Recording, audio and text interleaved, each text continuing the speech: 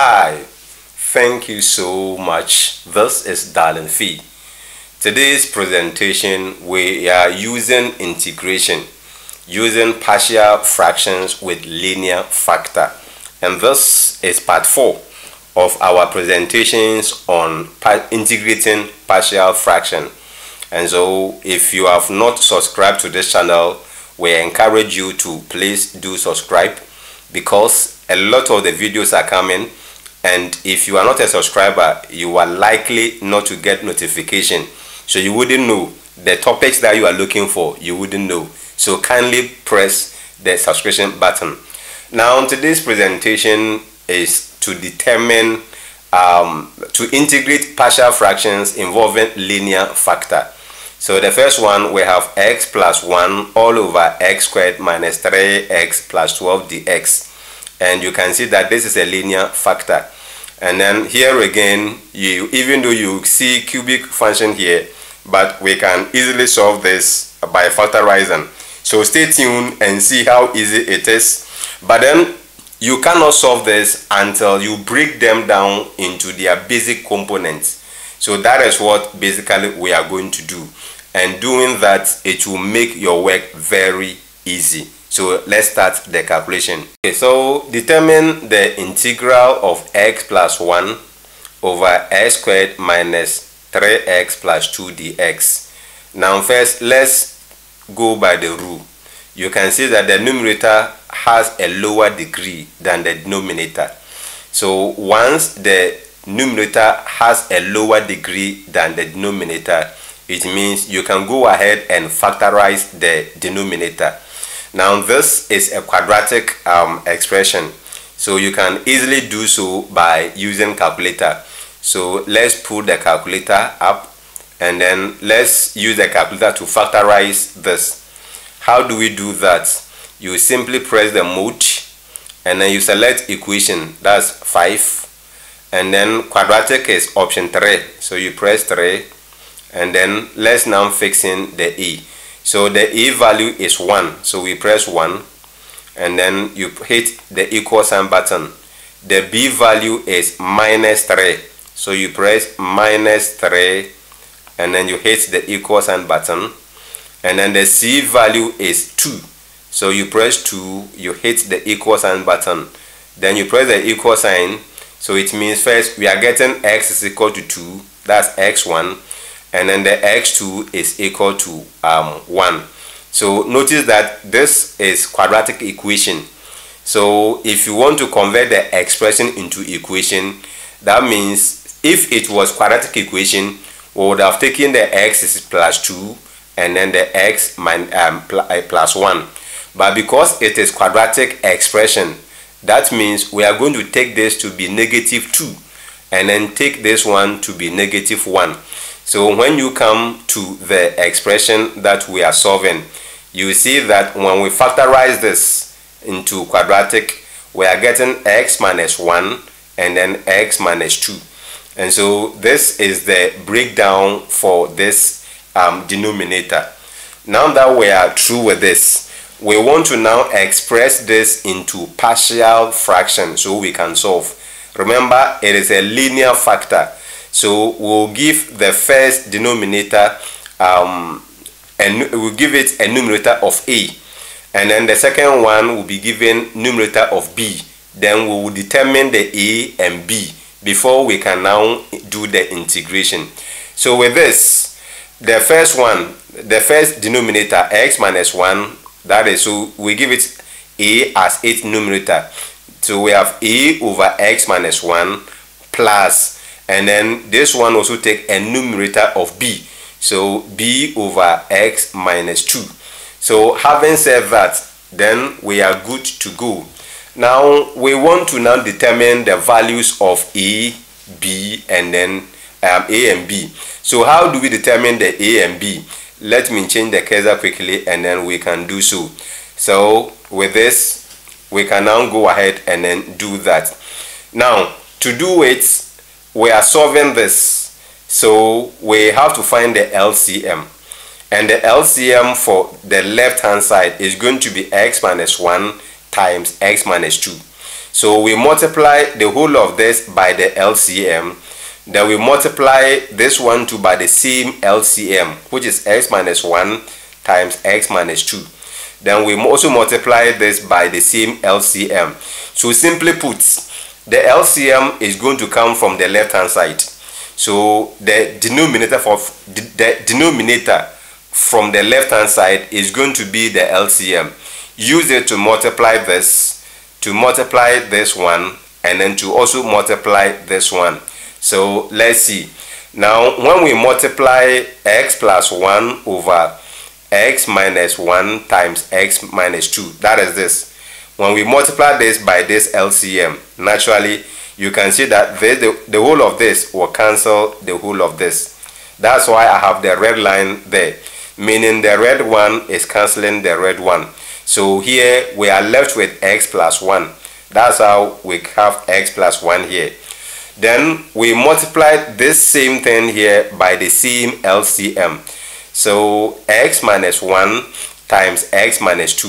When it is used to multiply a over x minus 1, you can see that the x minus 1 will actually cancel or x minus 1.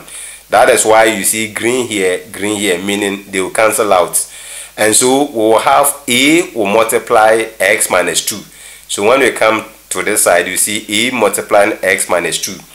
Then the third one, which is this, when you multiply this one too by the same LCM, that is x minus 1 times x minus 2, multiplied by this, the x minus 2 column will cancel the x minus 2 column. That means we will have b multiplying x minus 1. So that is how come we actually got this, and it is quite simple to solve. Okay, so now going back to my original Keza. Now that we have this, we should be able to solve. Now, how do we solve this partial fraction? So if you are looking for a, there's a way of doing it. If you are looking for b, there's a way of doing it. Now, if you are solving for a, what you do is that you ask yourself, what value of x will make this one 0? Notice that this is x minus 2. So what number can I put here so that this side will be 0? So if I put 2 here, obviously 2 minus 2 will be 0. And 0 times a will be 0. That is why when we come here, we see now x is equal to 2. It is equal to 2 because when I put 2 in place of this x, I am going to get 0 here. So now let's see how we got it. So if I place 2 here, and I place 2 here, meaning wherever you see x, you are putting 2 there. So if I put 2 here, 2 plus 1 will give me 3. So I have 3 here. Then if I also put 2 here, 2 minus 2 will give me 0. 0 times a is 0. So it means a is gone. Then when I put the same 2 here, I will get 2 minus 1. That will be 1. And you know 1 times b is b. That is why we say that b is equal to 3. It's as simple as that. So now we have determined the value of b. Now let's determine the value of a. How do we do it? You come to the b side, meaning we have to remove the b. How do you remove the b? You ask yourself, what value of x when you place here will make this whole thing 0? So you see, if I put 1 here, 1 minus 1 will give me 0. And 0 times b is going to be 0. So in the next one, to find a, you are going to put x is equal to 1 into this same equation. So if I place 1 here, 1 plus 1 will give me 2. And then 1 minus 2, that will give us negative a. Alright? And then 1 minus 1, that will be 0. So this is 0. So remember, now I have 2 here and I have negative a here. Now I am looking for a. So that means a will give me negative 2. So now that we have determined the a value and b value, we are wherever we see a, we are going to put negative 2 there. And wherever we see b, we are going to put the 3 there. Now you know mathematically it is better to always write positive first before the negative. So because the b is positive, when you come to the right hand side, you see that in place of the b we place 3 there. So we have 3 here, and then the denominator is x minus 2. So we have x minus 2 dx. And then we have the a is minus 2. So it means this one, the whole of this is going to be negative. That's why we see minus, and then in place of the a, we put 2 there, and its denominator is x minus 1.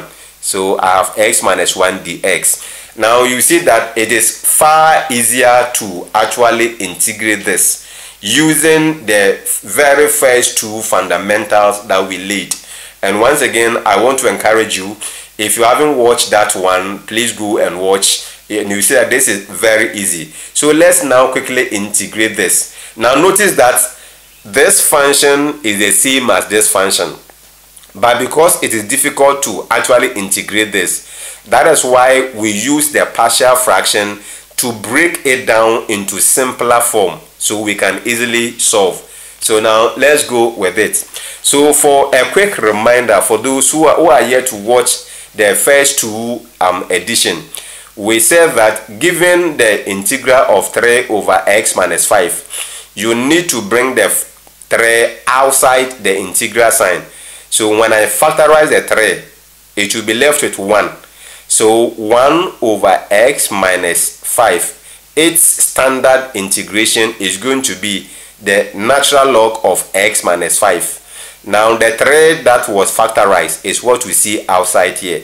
And of course, this is indefinite integral, so it must come with a constant. So with that, let's now move on and then differentiate this. So how do we go about it? This 3 must come outside the integral sign. So if the 3 comes outside the integral sign, we will get 1 over x minus 2. And the integral of 1 over x minus 2 is going to be the natural log of absolute value x minus 2. And then the 3 that you see here has to come and multiply the natural log. Then this minus is what we see here. Once again, these 2 must also come outside the integral sign so that we will get 1 here. And the video that you have watched under part 2 of the fundamentals of integrating partial fraction tells you that if you have 1 over x minus 1, its integration is going to give you natural log of absolute value x minus 1. And then remember the 2 that was brought outside, that is the 2 that we are having here. And since we are dealing with indefinite integral, you add the plus c to it.